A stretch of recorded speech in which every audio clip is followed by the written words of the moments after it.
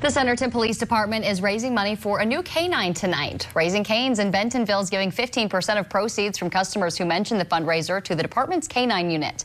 The current canine needs to retire, so the department is looking to buy a new dog along with a vest, leashes, and really anything the dog will need to be certified.